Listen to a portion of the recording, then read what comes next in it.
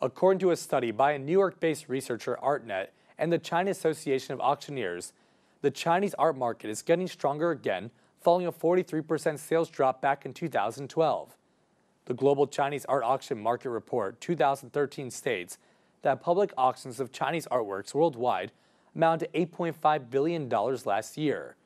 That was a 29% jump from 2012, but it still fell short of the $11.5 billion peak that happened in 2011. The expert opinions seem to be that although the market has improved quite substantially, the growth is much slower and it won't be like it was in 2010 and 2011. Of all the Chinese art and antique sales, mainland China accounted for 73% last year.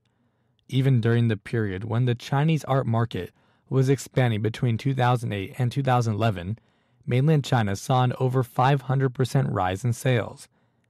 But the market has been held back from expanding presently due to a number of issues, such as a proliferation of fakes, late payments, and even non-payments. These have in turn discouraged new buyers and undermined the credibility of Chinese auction houses. By the end of May of this year, 44% of the lots sold by legitimate auction houses in China during 2012 had still not been fully paid for.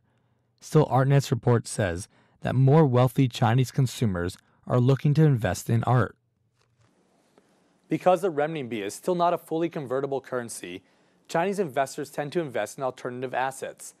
The largest part of the market was taken up by fine Chinese paintings and calligraphy, making up 66% in terms of value in China. Chinese antiques and artworks were the next biggest sector, making up 20% of sales in China last year.